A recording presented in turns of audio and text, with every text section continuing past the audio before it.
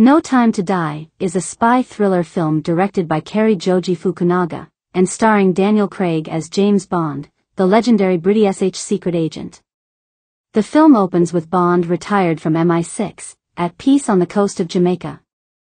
But he's soon pulled back into action when his old CIA buddy Felix Leiter, Jeffrey Wright, asks for his help in finding a missing scientist named Valdo Abrachev, David Densick.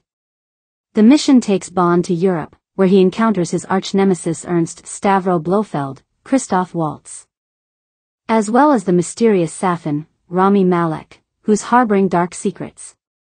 With MI6 colleagues Moneypenny, Naomi Harris's, and Q, Ben Whishaw, at his side, Bond discovers a plot that threatens the world and he must race against time to prevent it.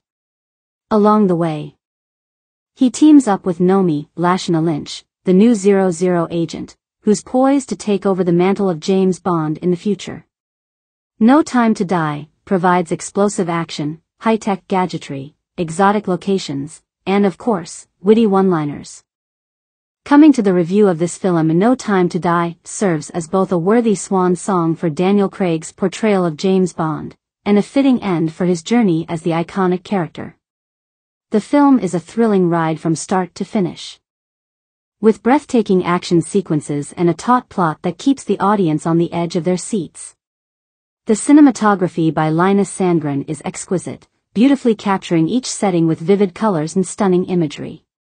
Craig's performance as Bond is pitch perfect, embodying the grit and wit that the character is known for, while also displaying a vulnerability that makes him all the more relatable.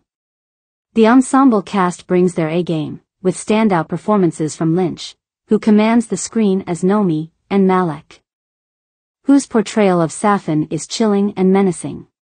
The film's screenplay, penned by Neil Purvis, Robert Wade, Fukunaga, and Phoebe Waller-Bridge, manages to balance the action with character development, and the result is a well-rounded and emotionally satisfying story. The movie's themes of mortality, legacy, and self-sacrifice give the film a deeper meaning that elevates it beyond a simple action flick. Moreover, No Time to Die marks a significant progression for the James Bond franchise in terms of representation and inclusivity. The film features Lynch as the first black 00 agent and the future of the James Bond mantle, and casting choices such as Ana de Armas and Dolly Ben Salah show strides towards a more diverse cast. However, the film is not without its flaws. The runtime of the movie, coming in at nearly 3 hours, could have been trimmed down without sacrificing the story's integrity. Additionally, while the movie's themes carry weight, the script at times can feel convoluted and bloated, detracting from the overall experience. In conclusion, No Time to Die is a worthy addition to the James Bond franchise, delivering thrilling action, engaging characters, and a story that examines the character's legacy.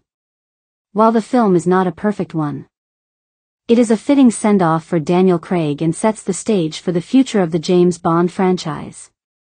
Please support us through subscribing and sharing videos with your friends. See you with next video.